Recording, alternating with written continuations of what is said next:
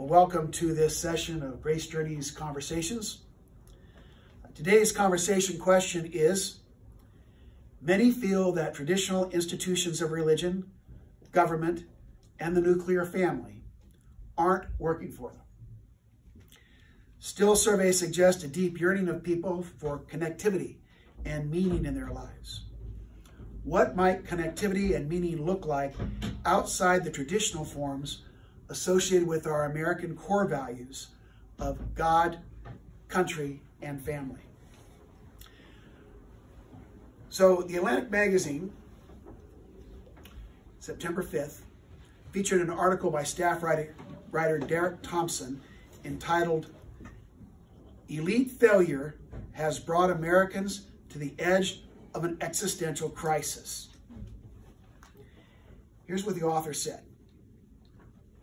In 1998, the Wall Street Journal and NBC News asked several hundred young Americans to name their most important values. Work ethic led the way. After that, large majorities picked patriotism, religion, and having children.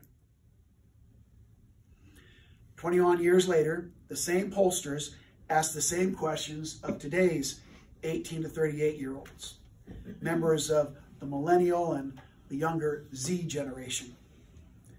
The results published last week in the Wall Street Journal showed a major value shift among adults. Today's respondents were 10 percentage points less likely to value having children and 20 points less likely to highly prize patriotism or religion. The nuclear family, religious fealty, and national pride, family, God, and country, are a holy trinity of American traditionalism, so writes Thompson, the fellow who wrote this article. The fact of allegiance to all three being in precipitous decline tells us something important about the evolution of American society. Thompson goes on to say that the poll is mostly about the erosion of traditional Western faith. People under 30 account for 1/3 of this nation's worshipers in only 3 major religions: Islam, Buddhism, and Hinduism. Millennials are almost 3 times more likely than boomers to say they don't believe in God, 16% versus 6%. The author, Derek Thompson, observes that not only are these young adults unlikely to call themselves Protestants, but to call themselves either Democrats or Republicans. They appear anti-affiliation. They're even less likely than the Generation X, that's the group older than them, largely people in their 40s and early 50s. They're less likely than they are to call themselves environmentalists. They are less likely to be loyal to specific brands and less likely to trust authorities, companies, unions, or institutions. Sometimes critics, often from the older generations, have identified them as coddled. But another view of them is that they commit crimes at historically low rates and have attended college at historically high rates. As Thompson puts it, quote, "They have done everything right, sprinting at full speed while staying between the white lines, and their reward has been less ownership, more debt, and an age of existential catastrophe. They awaken many mornings to discover some new pillar of the world has crumbled overnight." Thompson wonders, why would they lust for ancient affiliations? As the kids say, Thompson quotes, hashtag burn it all down. We've talked a little bit about this issue going on across the religious spectrum today, especially with the younger folks, wondering, should we just burn it all down, or should we deconstruct it and salvage some elements, maybe repurpose them, and give them new life, because they're precious to us. Interestingly now, this new American skepticism is not limited to younger adults. Thompson cites in his Atlantic article, came out just this past spring, by which came out this past spring. This study cites researchers Catherine Eden and Timothy Nelson at Princeton, Andrew Cherlin at Johns Hopkins, and Robert Francis, now at Whitworth University, published a paper based on lengthy interviews between 2000 and 2013 with older, low-income men without a college degree in black and white working-class neighborhoods, largely in the Northeast. At first look, these men look completely different than the demographic of those younger, college-educated millennials and Zers.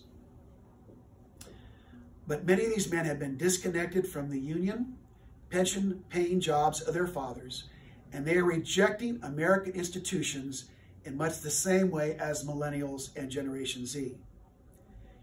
They are turning away from organized religion even faster than the millennials and Gen Zs. Church attendance among white men without a college degree has fallen even more than among white college graduates. This is an overview of them. They remain deeply spiritual without being traditionally devout. They're avoiding church and preferring instead to browse the internet and libraries for, quote, makeshift pieces of a religious self, close quote.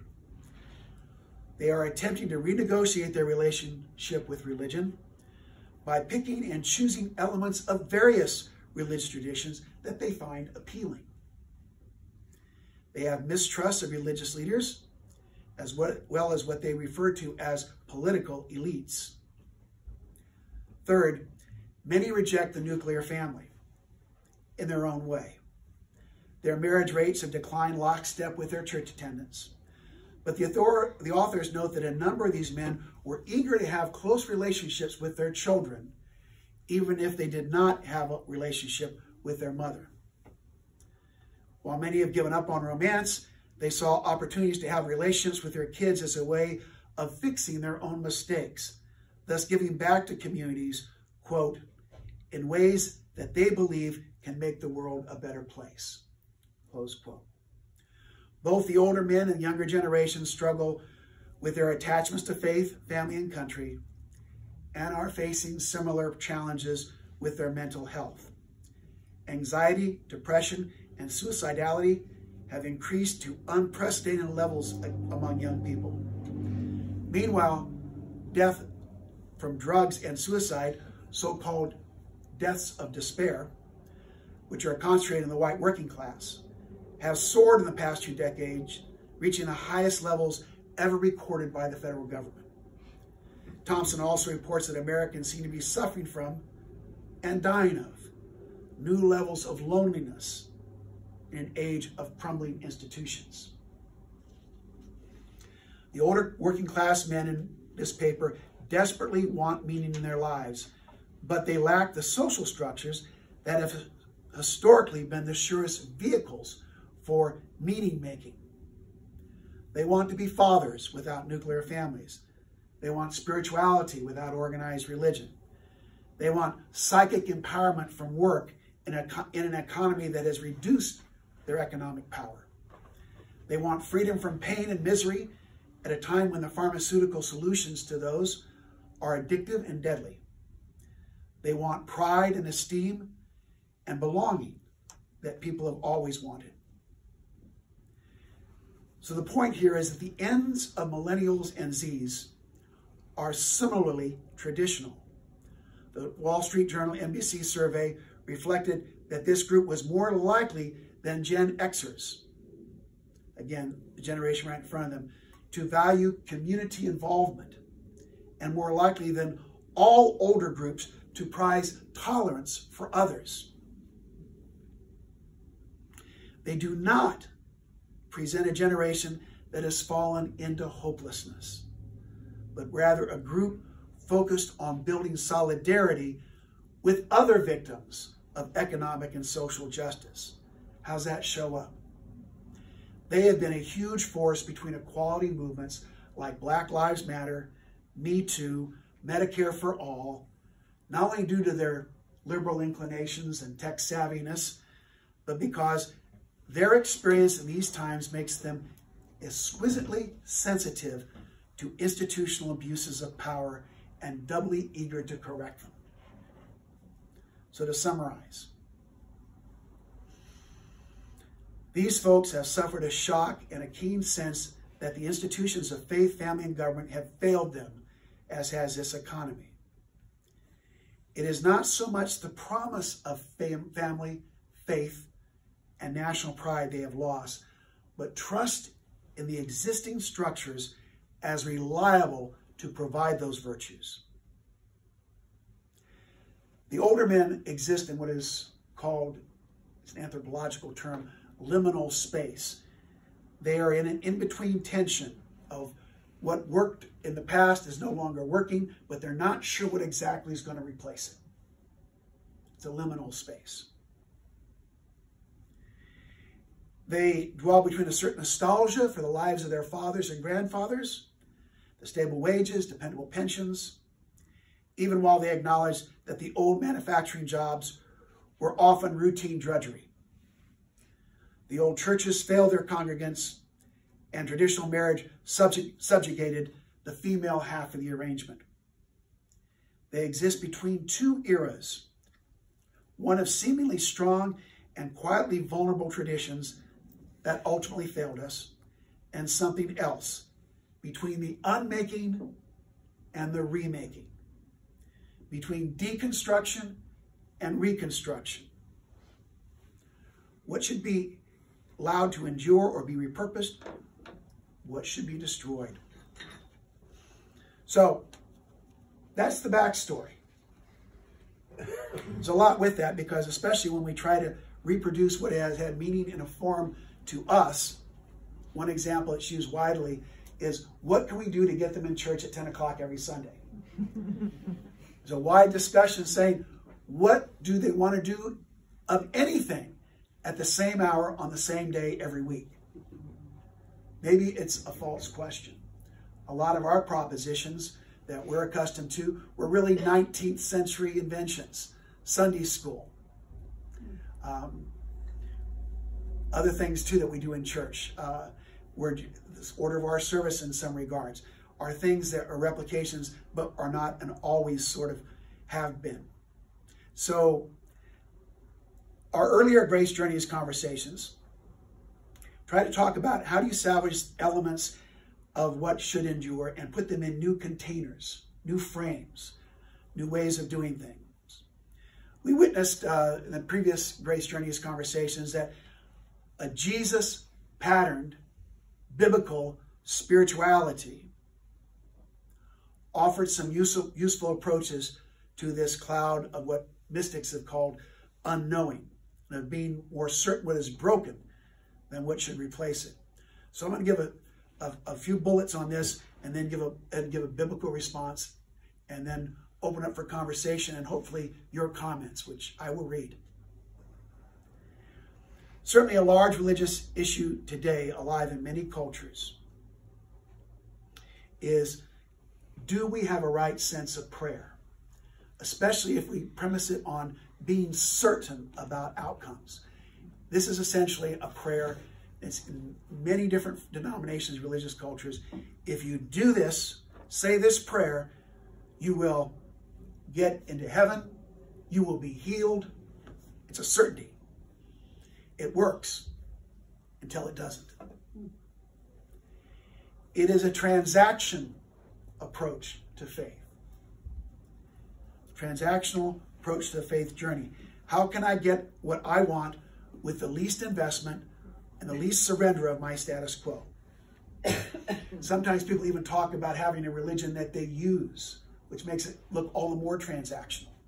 Something you employ when it's convenient, when it works for you, when you have a perceived need. Not always when God might be calling you, but when you would find it useful. Jesus referred to people like this as coming in for the loaves and fishes. There's a fascinating passage if you want to look at it, because it may not be one you're familiar with. John 6. Jesus has just told them what's really involved in following him. And they start leaving him.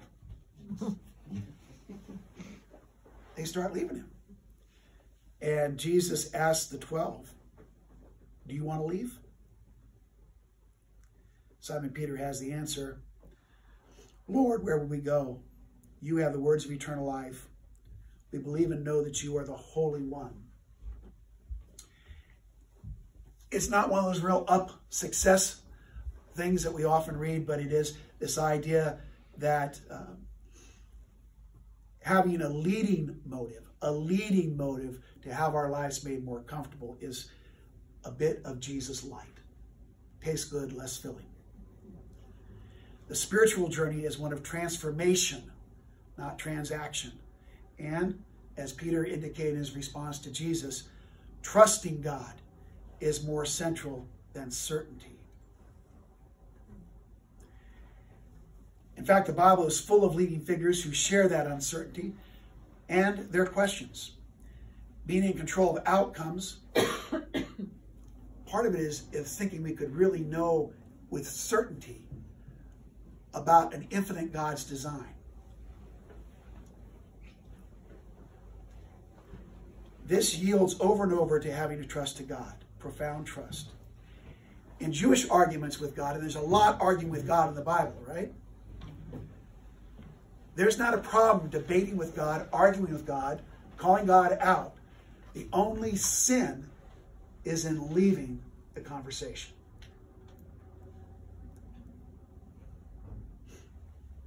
We may need to also reconsider the lens by which we are looking, including our expectation that God's greatest concern is that we would be comfortable. God's greatest concern is that we grow closer to God, to our true and larger nature, our authentic connection to the rest of humanity and God's creation. This involves enlarging our capacity for paradox, surprise, awe, wonder, and gratitude.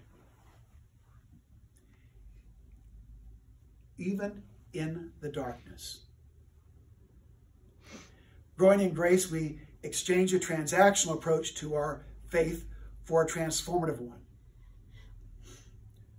For instance, we start making fewer deals with God. Like, if you do this for me, I promise that I will fill in the blanks. It does remind us oftentimes of weaker moments in relationships where we have said or had said to us, if you really loved me, you'd do.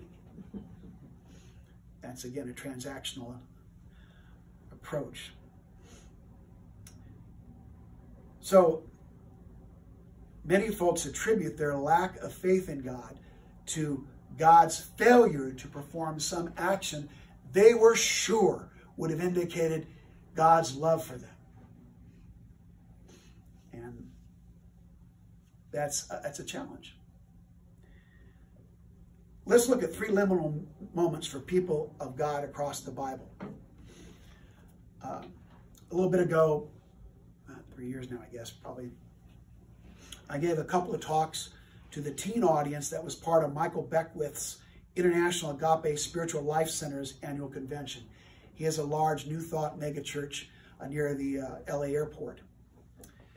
My message to the audience was that in the Bible there are 3 elements to the spiritual journey that are repeated over and over and over again. They are Exodus, wilderness, and promised land.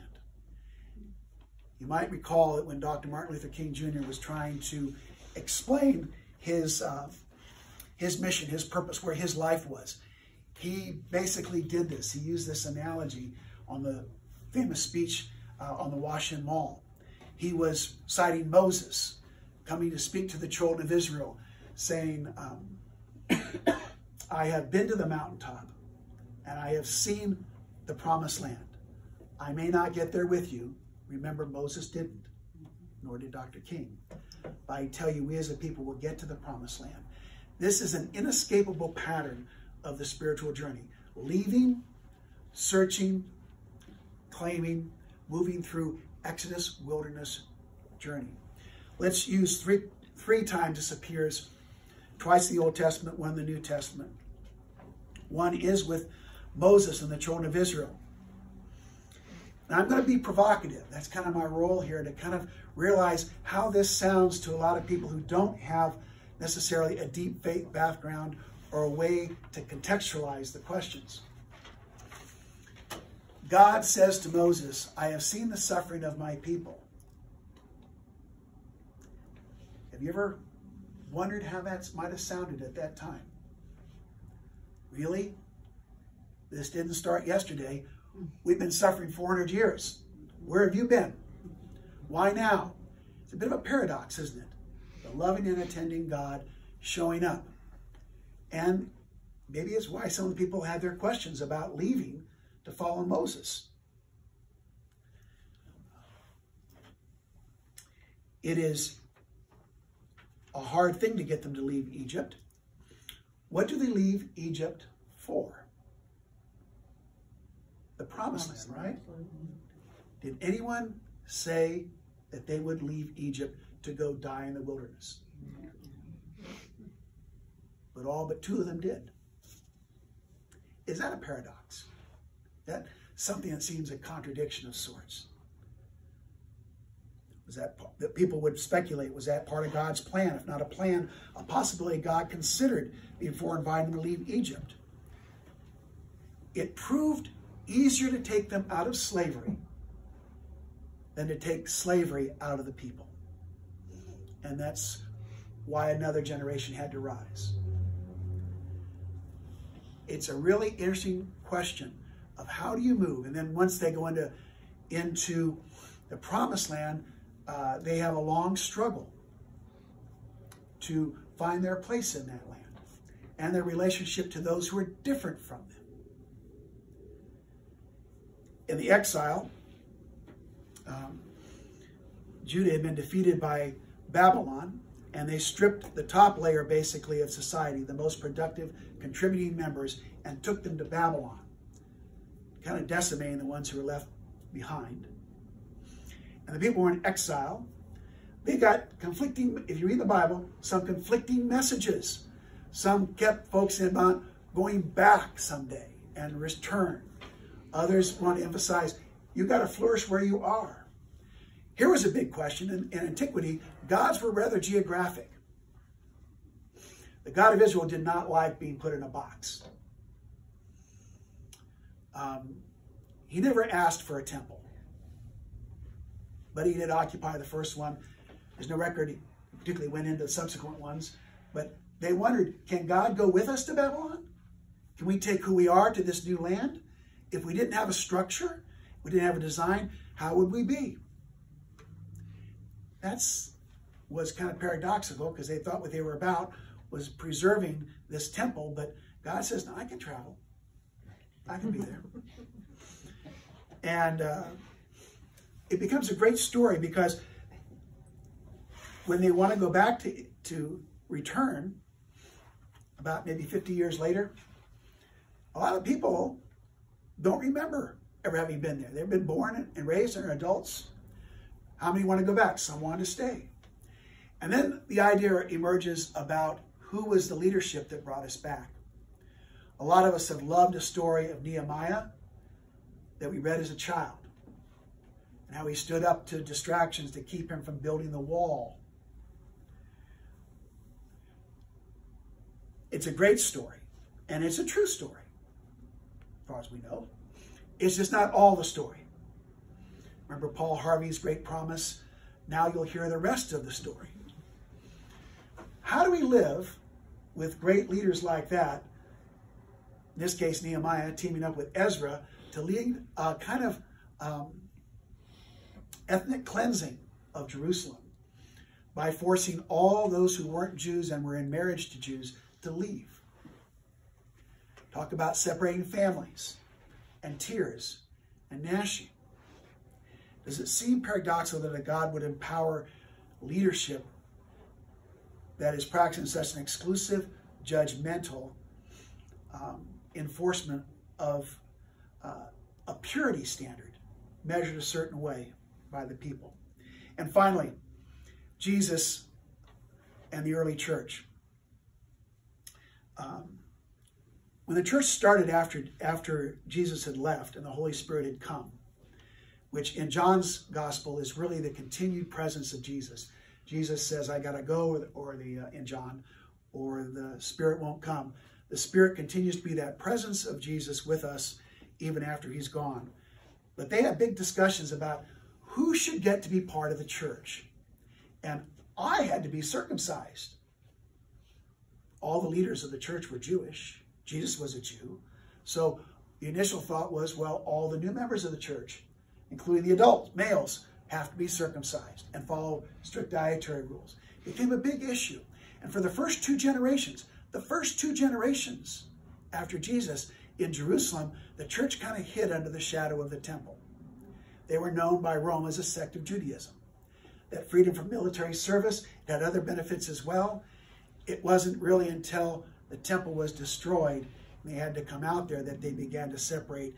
And you see really that the people who had the ball in the start, the people who founded the church, really become pretty marginalized within the next 20 years. You don't hear much about Christian leadership out of Jerusalem after the temple's gone. That seems a little paradoxical. They began a mission to include the rest of the world, which soon eclipsed the Jewish roots by having Greeks and other communities become part of the Christian faith. So we ask the question, in seeing these contradictions, it doesn't look like a straight arrow path. It's not certainly just about preserving the past. Where is God in these transitions? Present in our tears, our fears, in the injustice we suffer, but not always to fix it in the way we imagine, certainly not in our timeline.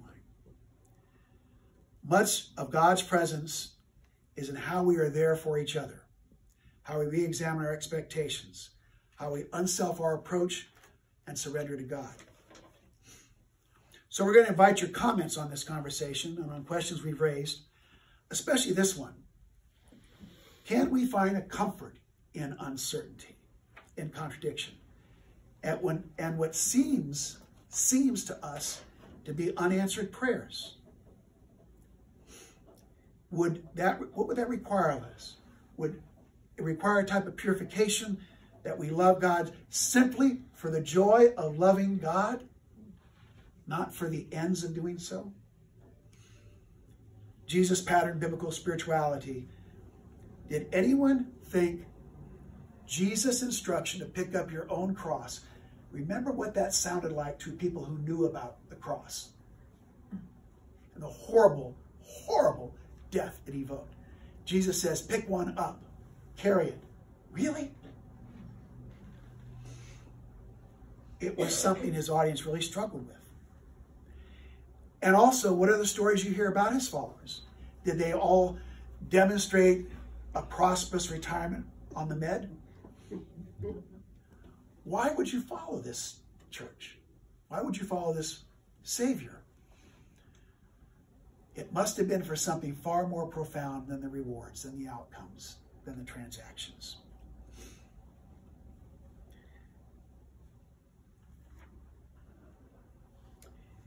We don't often be successful in making distinctions, in thinking that, a lot of pastors have said this, if I don't promise the reward, whether it's this world healing or prosperity or next world comfort, why would people follow?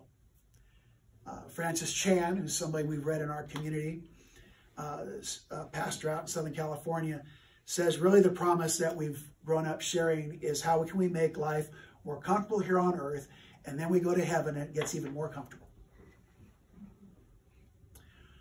Sometimes we step back and realize with Job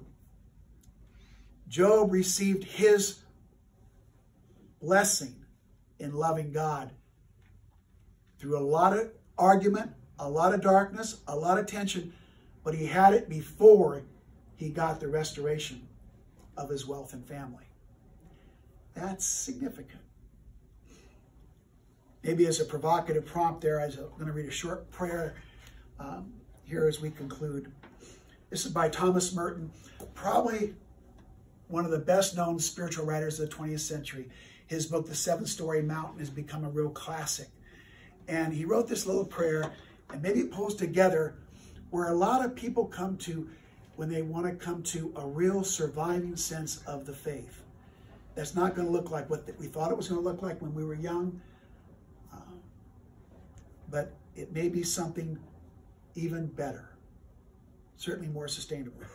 This is Thomas Merton's prayer from his book, Thoughts in Solitude. My Lord, I have no idea where I'm going. I do not see the road ahead of me.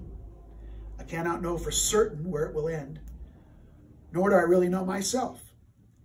And the fact that I think that I know I am following your will does not mean that I'm actually doing so.